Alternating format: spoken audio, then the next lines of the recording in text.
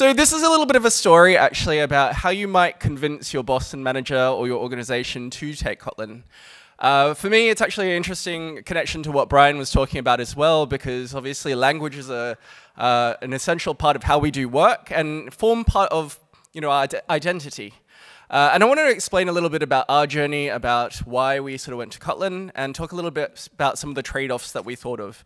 And hopefully, for those of you who don't get to do something like Kotlin, or if you're trying to influence your organization to pick up a new language, I can give you some advice about how to do this. I work for a company called N26. Anyone a customer here? Hey, great. So we're actually a German bank based in Berlin, mobile only, and our mission is really to be the bank the world loves to use. And it's not a sentence that you often hear bank and love in the same sentence. We really focus on providing a beautiful, simple interface to banking. And an example is one of our products called Spaces, which is really allowing you to think about how you manage money in a very simple and easy to use fashion.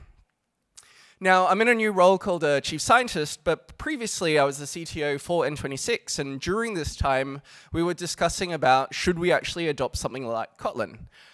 So I had an engineer come to me and ask me, Patrick, can we do Kotlin? And I was like, okay, well, I've played around with this, but what would you do if you were in my position? You're in charge of an organization and you had to make choices thinking about the environment in which people work. Do you accept every single language that everyone comes to you with and say, I'd like to do this language? What can you do? And what are the trade-offs?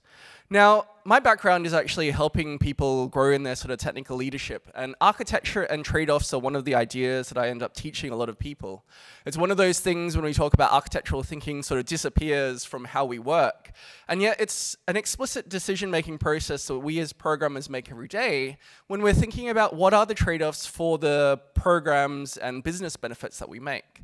What's the maintenance costs of choices that we make, and how easy can we model some of those applications? So today, we're going to be going through a little bit of a journey, and I want to give you a little bit of a background about how this came out to be.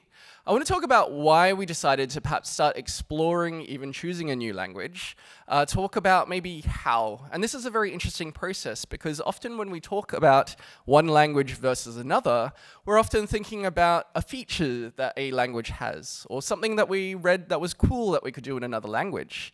But you don't often hear about how does an organization actually adopt a new language? What are the challenges? What are the problems that come a year after you adopt a language? And so I want to give you a little bit of an insight so that you can go back to your organizations and think about what would be a good way that you can actually help your organization feel more comfortable with this.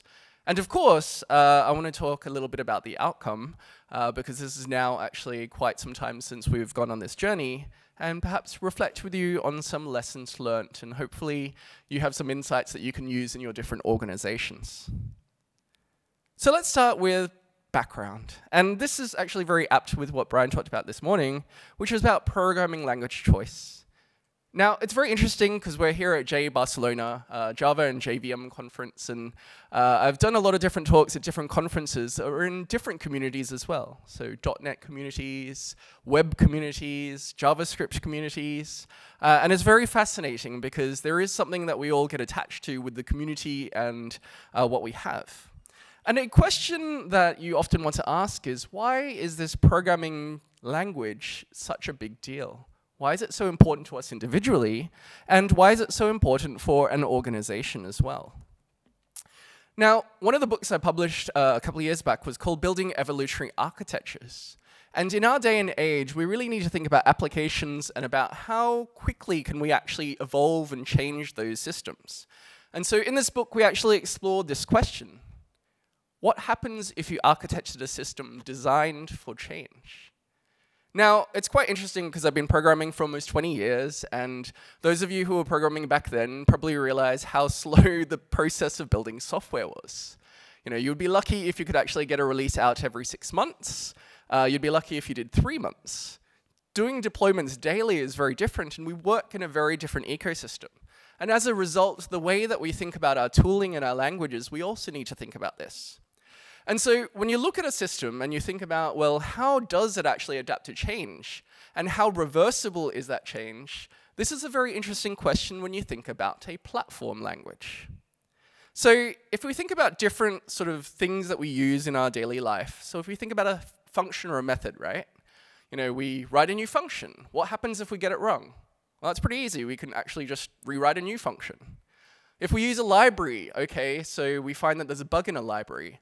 What happens if we actually want to swap out a different library? Okay, well, maybe we have to actually find a good replacement, find parts of the code base that's using that library and swap that out. That's relatively easy. Now, if we use a framework, so how many use, say, Spring Boot or something like this? Right, okay. And so you build an application based on Spring Boot, and then you find out at some point it's end of life for some reason. Now, you've built a lot of things on top of Spring Boot now, and there is obviously the cost of then thinking about how do you migrate that to a different environment, different framework. And that's much higher in cost as well, particularly the longer lived an application has. And now when you're thinking about a programming language, and you think about your build tools, your infrastructure, the libraries and frameworks that you've used in that programming language, the ability to support and monitor and understand the quirks of running that language in production, that's a much, much higher cost. And so when we're actually thinking about a new language from our own individual developer perspective, we're actually thinking often about, you know, this one feature or enablement that we have, but actually the cost of change to the entire system can be much, much larger. And this is where we have to think about that trade-off. And so we have to often think about, if we end up with different types of programming languages, there's actually a higher cost of reversibility potentially, depending on how much we invest in that different direction. Now, if you've been around for a while, like I have, it's very fascinating to understand different languages that have emerged. And probably in your time frame, you've seen a few as well.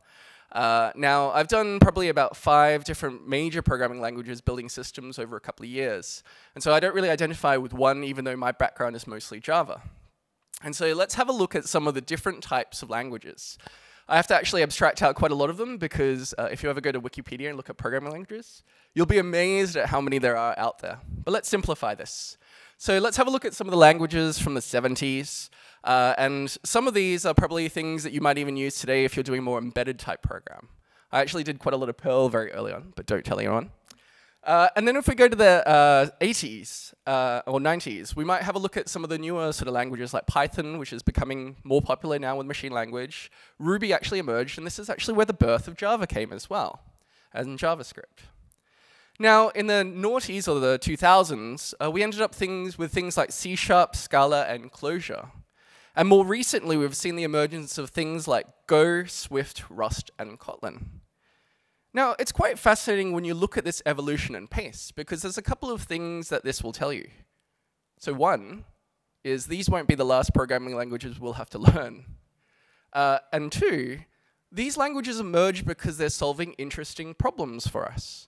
And if we look at perhaps the history behind each of these languages, we might start to understand and appreciate what each person or creator was trying to accomplish with each of these different languages. So if we have a look at some of the links here, some of the ones that we might have are, you know, the one that we're most familiar with is Java. And actually, there's a couple of reasons why it was really popular. So memory management was a really big deal back in the day. How many of you have really had to explicitly think about memory management and releasing that today, right? We've got garbage collection and magical things that can actually solve our problems and help us focus on actually solving interesting business problems. Now, C# was the .NET equivalent for that, and I didn't actually include VB here. But actually, this was an actually interesting move for the Microsoft ecosystem when they were trying to shift people off procedural programming languages more to object orientation. And they had the benefit of actually learning from mistakes in Java as well. And so it's actually quite interesting about sort of seeing how language creators take the best of one language and then they try to improve and increment on that. Now you'll see with Scala and Clojure a little bit of that explosion of functional programming and trying to improve some of that. And those of you who have done Scala maybe understand perhaps some of the difficulties of actually applying that. And I'll talk a little bit more about Clojure later. And this is where Kotlin for us was very interesting, because Kotlin for us was a potential alternative to seeing where the future of Java was going. So when we actually started to understand Kotlin, this was sort of late 2017. So the future of Java and Java 8 was a little bit questionable. Of course, then there's Java 9, 10, and 11 that came out in sort of 2018. But do we sit on an ecosystem which hasn't been evolving for quite some time, and also sort of at the mercy of a couple of mega conglomerates who can't really agree, or do we end up choosing something that seems to have picked a particular style and also opinionation that will come through in that language? And so this was an interesting thought experiment of, if you were in the position of leading a technical team, what would be the right choice? What do you allow or not allow? This is really easy if you're dealing with your own individual choice. But if you're sort of dealing with the longer-term responsibility for an entire organization, particularly a bank, the choices of irreversibility and impact are a lot higher. And so this is where I want to explain some of the trade-offs. Now, for me, when my engineer approached me asking, can we do Kotlin? I thought about this quite deeply. And of course, I could have either said immediately yes or no. But one of the things I like to do is actually do deliberate thinking. It's one of the things I've learned through architectural thinking, is thinking about what are some of the trade-offs and what are some of the reasons we want to make a choice. And so one of the first things I was kind of asking is, like, why is this potentially a contentious choice? Is this just because one personal style of developer would like to use Kotlin, and they're kind of sick of using Java 8? Now, one thing that I kind of look for different languages is some different aspects about long-term balance, right? So when you're responsible for a bank and an organization and a product that will last for decades, hopefully, you have to think about, what does that mean for the evolvability of that system? Now, one of the indicators that I tend to look for are things like community. Now, it's quite interesting because PHP is a very large community, and PHP and WordPress actually run 60% of the internet. So it's actually quite interesting when you think about that, because often, and I've heard a number of jokes about PHP here, is that it's actually a productive language solving a certain type of problem, and there's a really large community around it. I actually remember when I set up my blog now almost 15 years ago, sort of thinking about which blogging platform. Back then you had things like JRoller, you could set up your own Java blogging platform, movable type, and I actually chose WordPress. And part of this was because of the community. Because with the community, you're going to have a lot of people who've solved problems before for you, and if you don't know something, you probably can reach out to people to understand who you can go to. I think the other thing about community is that we have so many interesting problems to solve, and with the birth of open source, we get to build on sort of the shoulders of giants. And so it's actually quite interesting to see the evolution of something like WordPress. They're taking in the feedback of problems of previous versions, improving that, and then creating a richer ecosystem. And so for me, this is an interesting thing about, is this potential new tool going to have a very large community around it, or is this community going to grow? Now, one of the other interesting things about why languages are a bit of a challenge is what Brian alluded to this morning, and this is what I call identity. So in my leadership course, I often talk about this wonderful book called Difficult Conversations, and sometimes there are different types of conversations that you might have between people. So often in programming land, we like to think that we are in a what happened type of conversation. And this is often about the very logical, right? So here is why we should use something, here's the benefits, and of course, here's the answer. But often, we sometimes have an identity conversation. So when somebody is saying, functional programming will be the world, somebody like Brian was thinking about, oh, what does this mean about me? Am I a dinosaur, like he pictured up in his keynote? And this is the identity conversation. And this is where it gets quite contentious when you're actually talking about, do we do one language versus another? Because it often comes down to, what is your identity? And it's quite interesting if you start to detach yourself from one community only and start to connect with the different types of community, because you become open to more ideas. Now, one of the other challenges with adopting a new language is often about a fear. Right? So part of this is often, I've invested so much time learning these things, the familiarity with a particular environment. Now I have to go and learn all of these new things in a different area. Now, I find that interesting because I hear other programmers who say, I'm bored of doing the same thing over and over. I would like to learn new things as well. And so there's an interesting thing where change can actually mean a lot of fear for some people. And when you're thinking about a new type of tool, a new type of framework, a new language, you have to think about what fears people might have, and also how can you actually address that and make it safe for people to move into a learning space. Now, another reason it's quite contentious is we get distracted with ideologies.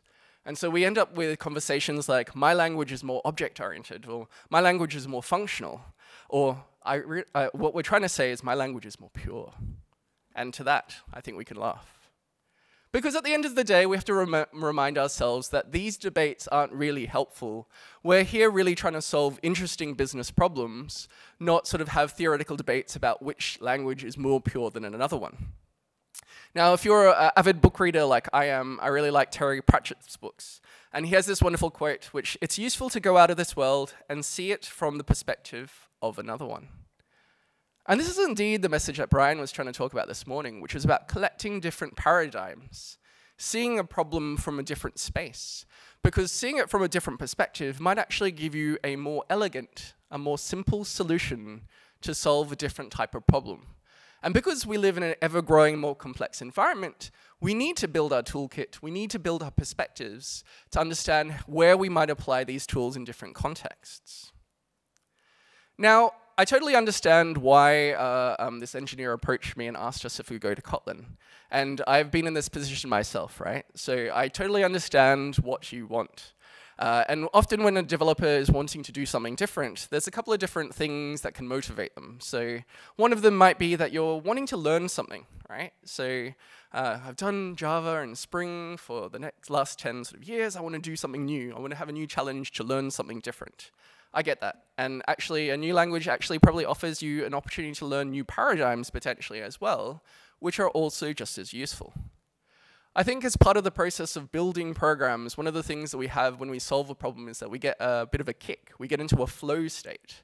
And when we solve complex problems in a simple, elegant to use way, we end up having fun as part of that. And so when we learn something new and we apply that in a place where there's actually some use, we all get fun. And I really want to encourage also an environment where people can have fun at work. I think that's very healthy and important. Now, at the end of the day, most of us are probably working for some sort of commercial entity. And one of the other reasons why you want to use something is, you know, okay, Java might be a little bit verbose. We do have IDEs, but there's a lot of code that we end up having to write. And so often one of the sort of excuses for a new language is we will be more productive with this, right? So we can learn because a newer language may have learnt from the past of trying to make the common things that are hard easier. And we see that with the evolution of languages, right? We're trying to abstract away those technical, accidental complexity problems into the base platform languages so that we don't have to worry about that. So we can actually focus on much more interesting business level problems. Now, when you think about decisions, we're thinking about what we want. But of course, you also have to think about what worries about others. And I want to give you insights into what I was worried about as CTO when somebody approached me. And these are the things that you need to address if you're going back to your organization, trying to influence people about adopting something. And this is where you want to think about what are feelings and data that you can use to address each of these. So one of them is, of course, community size, right? So I talked about that before. Is it increasing? Is it decreasing? I think a good indicator for me with Kotlin was Google officially said we will now adopt Kotlin as an official Google Android platform language. Now that's super important because Google's not a small entity and they will continue to invest in that. I think JetBrains is also a very large company now, and it's not some sort of startup that has invented a new language, because if you're thinking about them suddenly stopping support for the language, what would that mean for your organization or your tooling?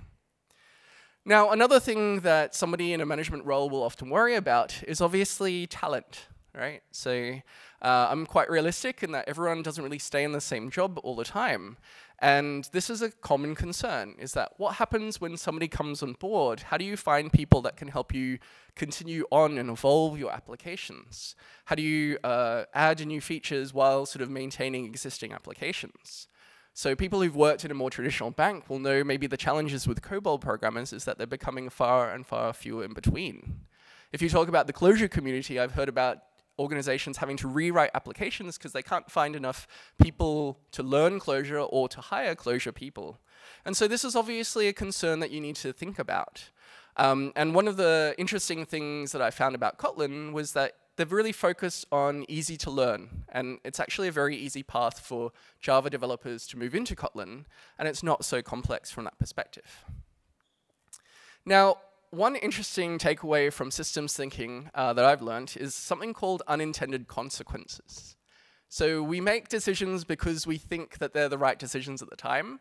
And when we balance out all of these pros and cons, we're convinced this is absolutely the way to go.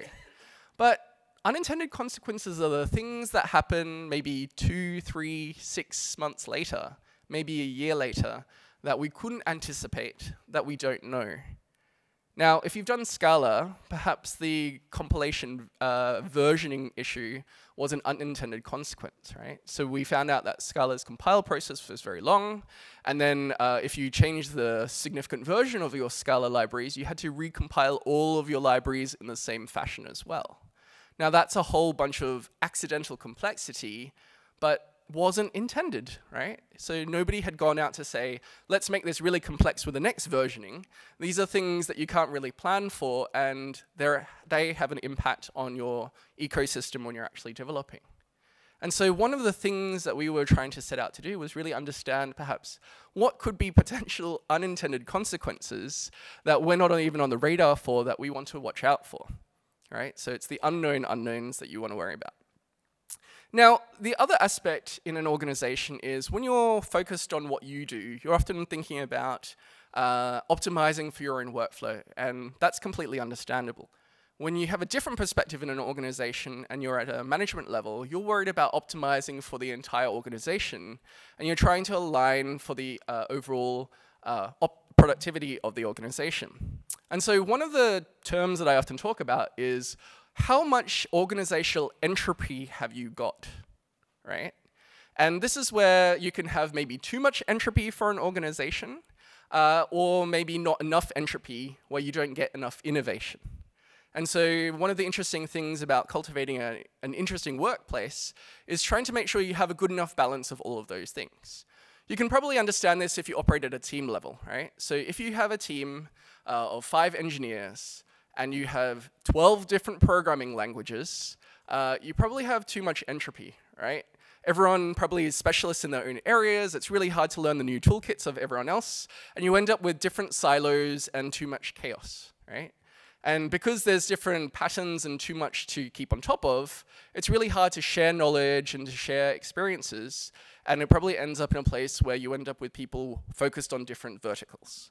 Now, you can apply this theory to a larger organization where if you go to microservices land and you say, okay, so microservices can be developed in their different programming languages, that's fine.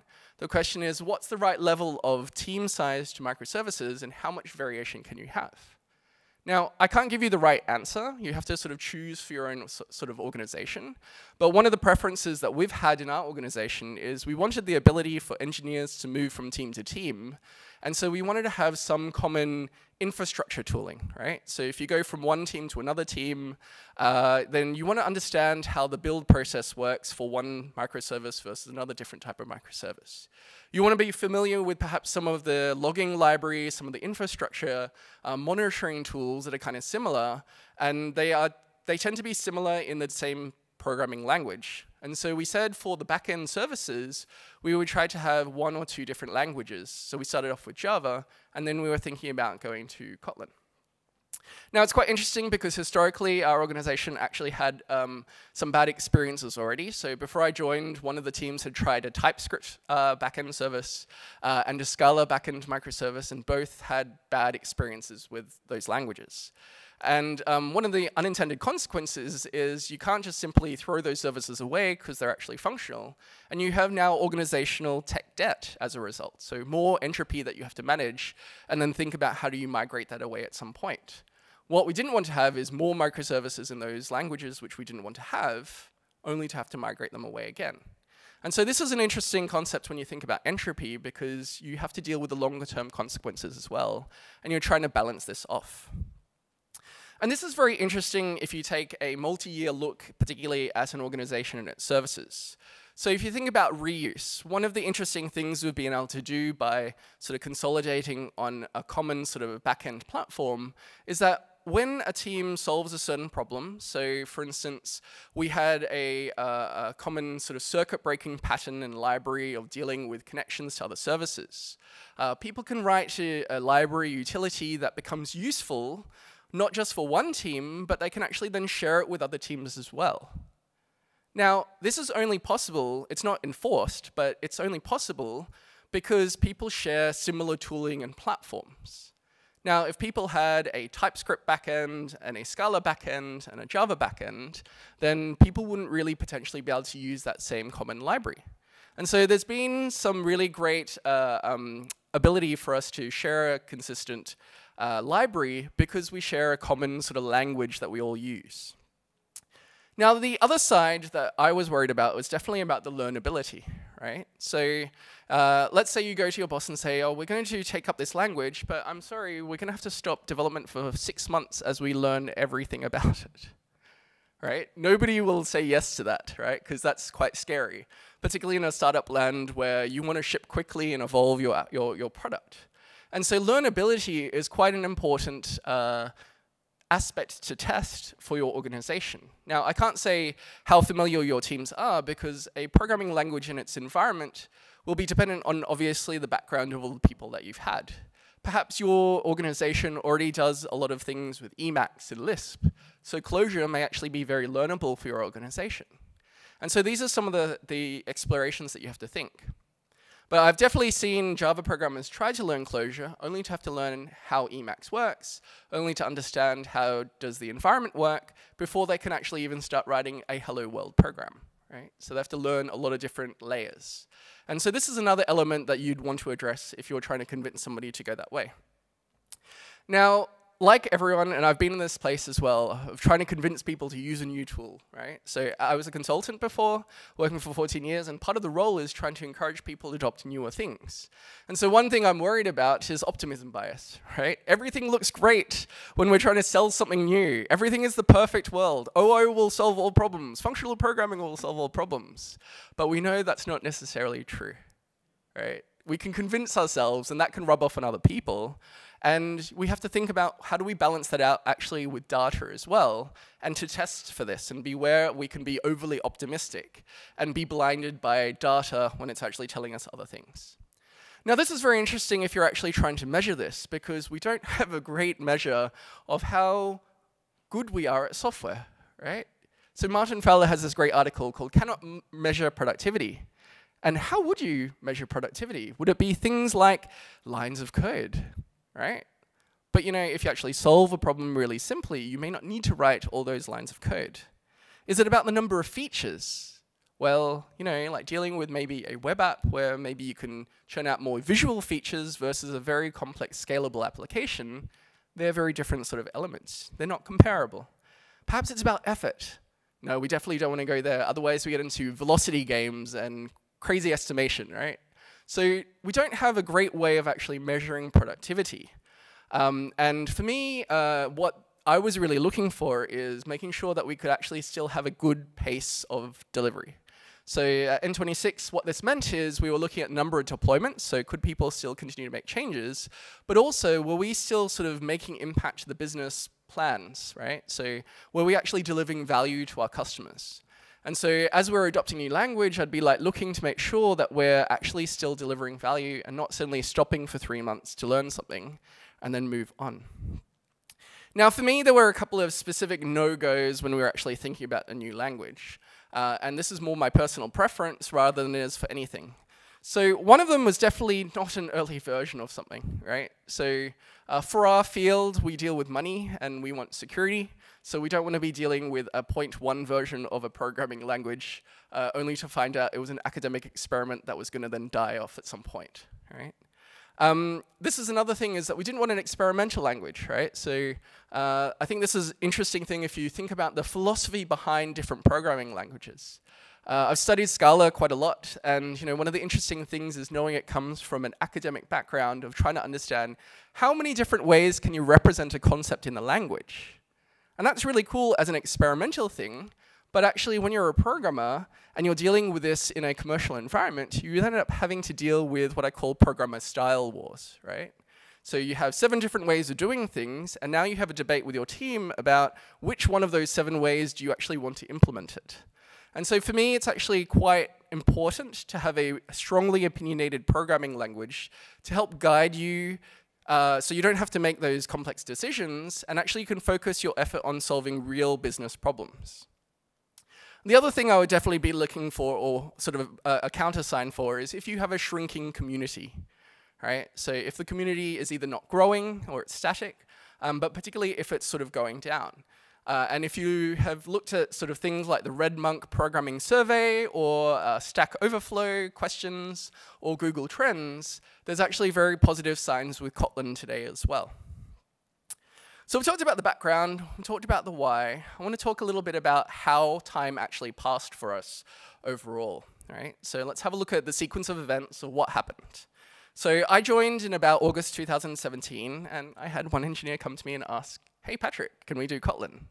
And at that time, there was a lot of things going on. I was just coming on board, and of course I was like, I'm not so sure, right? So we have to think about this quite a bit, and we do want to make a decision quite quickly, but we don't want to just simply do it off the cuff, knowing that there could be unintended consequences.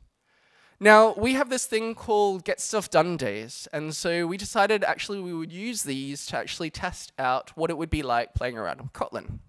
So for us, Get Stuff Done days are every 6 weeks. We have 2 days where engineers can down tools, they don't work on anything, and they can do whatever they like. So they can do some training programs online, they can do workshops with each other, or they can actually fix something that they've been itching to fix, write a tool that they've wanted to write. And during this Get Stuff Done days, we had a collection of backend engineers that were actually playing around with Kotlin to learn a little bit more about what that actually meant. Now, I'm not a person who believes in having only top-down decisions. Sometimes it's important to have a clear direction, but with something such as important like a programming language, I really wanted to make sure we had a very inclusive discussion as we discuss this choice of programming language. It's a very sensitive topic, as we've talked about. And so one of the interesting things we then did after playing around with Kotlin was then to form a working group. And we've now actually made this a bit more of an official sort of technique at N26. So if we have a certain problem that we need to solve across our entire organization, it doesn't make sense for me to come along and make a decision because I'm often in a different context. It also doesn't really make sense for a single developer in a team to make a decision because they're also not probably going to optimize for the entire organization. And so what we have is we have principal engineers who are kind of like architects looking over the entire organization, looking for common problems across the organization, and then they can actually ask things like, is this a topic we want to address? If so, let's create a working group. And so it's a small set of passionate engineers from across the organization, so it's not everyone from every product team, but people who feel very strongly about this. And then they form together to help move a topic forward. And so they'll gather input from other people, or they'll run certain experiments, but the purpose is a small focus group to help address a technical problem across the entire organization. Now, for our Kotlin working group, we asked them to do a couple of different things. So one of them was really to collect data and facts, right? So we don't want to just simply compare what is promised by us on some sheet and then make a decision, or we didn't just want to have one person's opinion just simply say we should just adopt Kotlin. We actually wanted to go through the process of collecting data and facts. And so we asked them to actually come up with a summary document that actually wrote out topics like unintended consequences by experimentation, understanding how hard it was for somebody to learn. So take an engineer, get them to try to do a task, and see how complex it was for them to actually test. And then also to be more productive. Now, as I said, this is really hard to measure, but one of the activities that our working group had was actually to try to give somebody a simple task that we would have in our environment that's a bit more sort of full stack from end to end. So if you think about more of a service to data to back with events, monitoring, all of that, there were a couple of those different tasks to understand how hard or how much quicker it would be and how more complex or how simpler the code would look to see if it helped solve our problems that we have in our environment. So the working group set off, they went around to different teams that were maybe experimenting with Kotlin during Get Stuff Done days and through other activities, and then they tried to put together a summary document through this. Now, part of this wasn't really just then saying, okay, we have this data, let's make a decision. It was quite important because we had other people who didn't necessarily have time, but they wanted opinions or input on this. And so the working group wanted to also share those observations as well. So one of the other activities that we have as an organization is a technology-wide lightning talk session every week. And so this is an opportunity for somebody in our technical team to share something with everyone else in the organization. And so the working group actually put together a lightning talk to talk through everyone about what their findings were with Kotlin. What was actually bad with it? Where did we actually have problems testing out some of these things? And then also drawing some conclusions as part of that. And so that was kind of some of the formulation of our working group as part of that. Now, after this initial working group, we then decided, do we want to continue on with this exploration, or do we want to say we've had enough data and we're not yet so confident that let's put it on the back burner for, say, 6 months or not? Fortunately, the data actually showed our team was pretty happy with it. It seemed to be pretty easy for everyone to learn. And we said, okay, well, let's take this exploration a little bit further. And so we actually then had another Get Stuff Done days trial where we were trying to tackle more complex problems. So in the first round, we were sort of doing, I guess, Kotlin 101, right? What everyone was doing, where everyone was doing the how do you represent these ideas in this language. This round was actually more about now apply it to much more complex problems in our environment. So I think you can learn a programming language pretty quickly at the basics, but the question is, how does it handle the complexity of your domain and your product area in a much more complex fashion? And so Get Stuff Done Days, round 2, was actually trying to take something complex, like a small microservice or environment, completely convert it into Kotlin, and see what broke. Now, one of the interesting learnings that we had as part of this was actually Kotlin doesn't work very well with Lombok. So those who've used Lombok, annotation processor, that stuff is kind of built in with Kotlin, and so it was a bit of an issue when we actually started to do this. We also tested to see how well it would work across the full stack from end to end with things like Hibernate or other sort of frameworks and libraries we had, and we found some interesting places where it would actually break as well. And so these were interesting data that we could actually take back to the group and say, is this a concern? We use these libraries or frameworks quite heavily. Is this going to be a big problem if we take it? Or is this actually something we can work around, or we can find a migration approach? Now, during this Get Stuff Done days, I have to actually do a call out to our tech team as well, as one of our teams actually decided to write a new feature for our app. It's called discrete mode, and I think it's actually a pretty cool idea that our team actually created.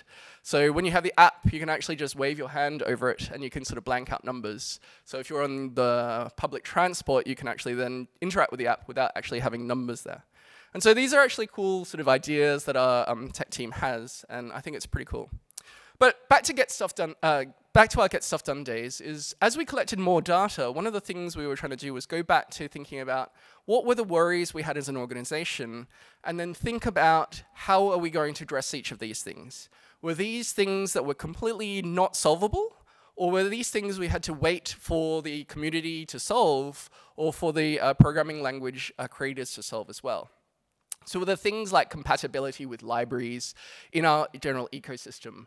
Fundamental frameworks and tools that we use for monitoring logging that we didn't want to write because they're not key business competitive advantage features for us. We wanted to understand the end-to-end consequences as well, right? So not just writing a hello world app, but actually in production with a Kotlin service. How does it actually perform? What is our feedback loop as an engineer? How quickly can we make a change, test, compile, deploy, and get feedback about the entire organization, right? So what does that developer experience look like? And we wanted to really make sure that that works. And then also what things come with the ecosystem that we weren't going to expect. So was there additional baggage? Fortunately, with this Get Stuff Done days, I think we actually were pretty happy with this. And one of the things I actually did at the time was play around with some of the Kotlin koans as well. So as much as I trust my team, I'm still a programmer at heart. And I really wanted to actually get an understanding for it. And it's a really great way of going through learning a new language. Now, when I was learning other previous languages like Ruby or various things, you used to have articles, but obviously the idea of test-driven learning has really stepped up. So you can actually just download or clone a repository. You then have a series of tests that you can run really quickly.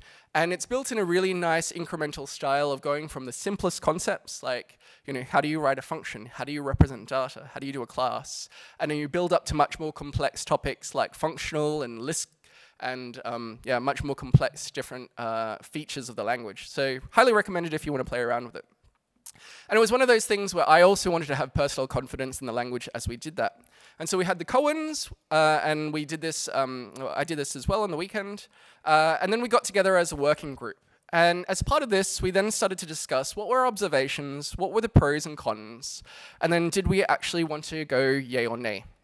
Now, this was actually quite a key time because I think this is the time where we wanted to say, we don't want to delay the decision, we want to be clear on this, but we wanted to do it in such a way that we've done our sort of homework and made sure we took a data-driven approach to testing out the adoption of this language to address all fears. And so we actually made sure that when we went into that meeting, we had things like, what would be the decision-making process for this? How many people did we need to have, representatives from across the technical organization? How many people would actually vote? What would we need? So it's not just more than 50%, but actually we needed a significant majority, like 75% is kind of the number we ended up with. And we really wanted to make sure that there was going to be enough buy-in to understand what that meant.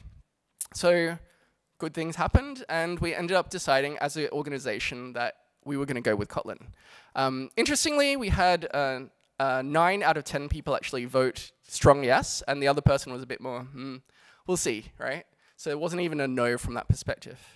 And so we made a decision, and then I made the announcement to the entire organization. So this is the email I sent out to everyone. So programming language transition, we're moving from trial to adopt.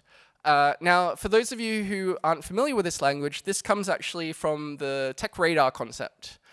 So this radar concept comes from ThoughtWorks, and their idea is to help give people guidance in an organization about what state is technology in that organization. Now, you can't simply remove a service from some tool that you don't want to use anymore. You have to deal with that as legacy, but you don't want to obviously add more to it. And so the language has interesting language, so that the radar has interesting language like hold, right? We don't want to do any more Scala microservices. We want to assess, and this is more about, like, as we were learning Kotlin, we wanted to learn a little bit about it. We don't want to actually put anything in production yet, but we're in a phase of testing it out and learning about this.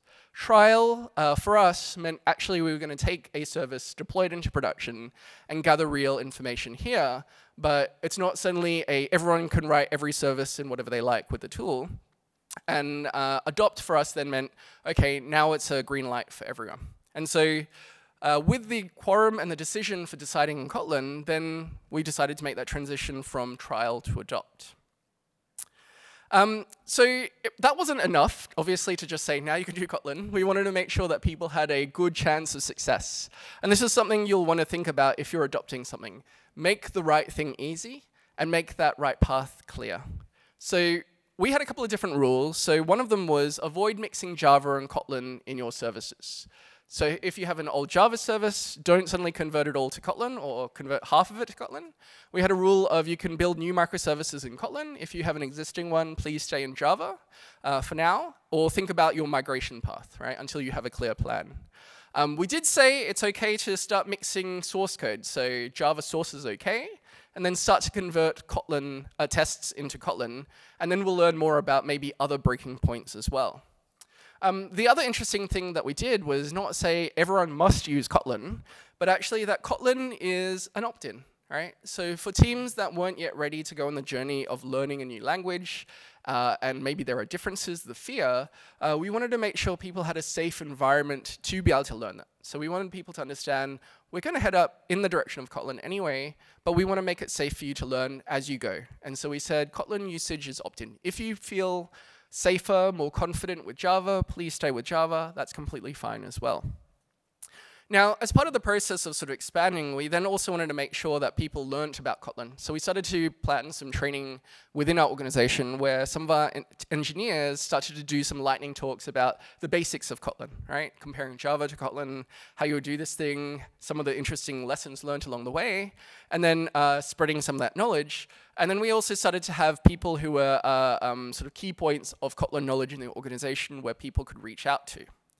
And so We use lightning talks as a way of repeating this information, sharing more lessons learned as we've adopted it. Now, we've gone on a bit of a journey. You've learned a lot of information. You're probably interested to ask, well, how has it gone, right? So what is the outcome? So we've now been doing Kotlin in production for more than a year on our backend services. And I think a test from our team seems to be, everyone seems to be pretty happy. Our team seems to be pretty productive. So our team on the backend hasn't really had any issues with this. I did some statistics out of our repositories. So if you think about the number of different repositories we now have about 62 different types of services with Java as the backend. And we now have about 49 that have already been totally converted to Kotlin or started in Kotlin originally. So this is about 45% of our backend services are now Kotlin-based. Our Android app is very interesting as well because our Android app has been around for quite some time.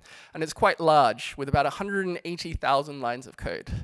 But our team has actually been slowly migrating Android. By its nature, it's a monolith, so you can't get away with that. And we have now about 50% Kotlin on the Android app as well. And our Android team seems to be very happy with that. So we made a choice, and the question is, looking back, what would we do differently, or what have we learned?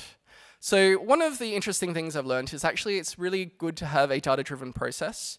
And I want to sort of highlight it needs to be good enough, right? So you can spend a lot of time gathering data, but of course you'll always have imperfect information. But I think it's very helpful if you're going to present a case to some of your organization that you've actually gathered information in your environment about how it applies to your context.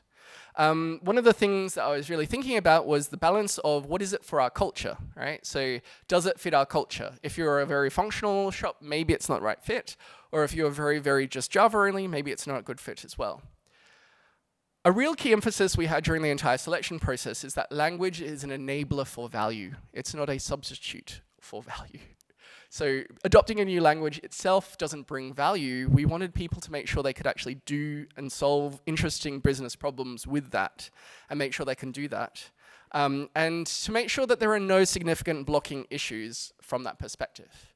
And so I think these were some of the lessons learned that we found were actually really helpful in choosing a new programming language. And I hope that's actually useful advice for you and your organizations if you're trying to convince people to adopt Kotlin. Now, one of the quotes I like to talk about is, we don't pick tools because they are shiny, new, or theoretically better.